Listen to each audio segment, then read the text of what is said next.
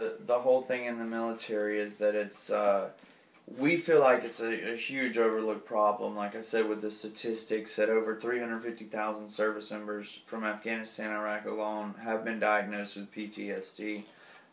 With statistics like that, you've got to think that that service member that's been diagnosed, it affects their family as well. So basically, with dirt life, that service member that knows, that's been over there, that lives and breathed and ate and slept in the dirt over there, that's kind of where it originated from. But we're trying to put a face to it and say that, hey, we're not all crazy. It's not a bad thing. It doesn't make you a crazy person to be diagnosed with post-traumatic stress. It's just some situations, I guess, now are more stressful than they were before.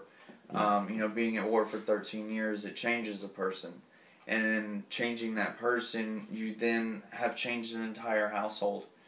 And that's the concept. We're trying to put a face to that and to get the awareness out there that's not there. I mean, we feel like it's just a major overlooked problem. And being active duty military, myself, me and my wife, we're doing the best we can, as much as we can to try to help.